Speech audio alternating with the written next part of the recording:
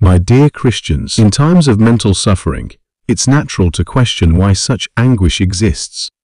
Some may interpret it as a form of punishment from a higher power. Here are 5 perspectives to consider when grappling with this challenging notion. 1. Divine discipline. It's possible to view mental suffering as a form of divine discipline. Just as a parent disciplines a child out of love to correct behavior, some believe God allows suffering to guide individuals back onto the right path. However, it's crucial to approach this perspective with humility and self-reflection, recognizing that not all suffering is necessarily a result of divine punishment. 2. Spiritual growth.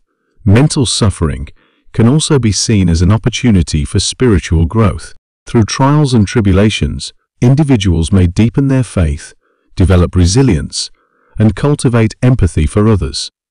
In this light, God's punishment becomes a catalyst for personal transformation and enlightenment. 3. Testing faith. Similar to the story of Job in the Bible, mental suffering can test one's faith and strengthen it in the process. It challenges believers to maintain trust in God's plan, even in the face of adversity. While it may seem like punishment, it could be a test of faith intended to ultimately strengthen one's relationship with the divine. 4. Karmic consequences.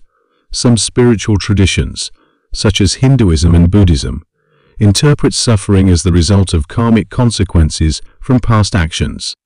While this perspective may not directly involve a monotheistic God, it still acknowledges the notion of divine justice and the repercussions of one's deeds. 5. Human frailty and free will. Lastly, mental suffering may stem from the inherent frailty of human existence and the exercise of free will.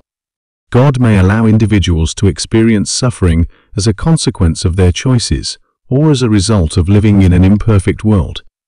This perspective emphasizes the importance of personal responsibility and the complexity of divine providence. In conclusion, while it's understandable to seek reasons for mental suffering, attributing it solely to divine punishment is a nuanced and multifaceted concept. Exploring these perspectives can offer solace, understanding, and perhaps even a sense of purpose amidst the turmoil. Remember, you are not alone in your journey, and seeking support from loved ones and spiritual communities can provide invaluable comfort and guidance. Share this video with your friends and family.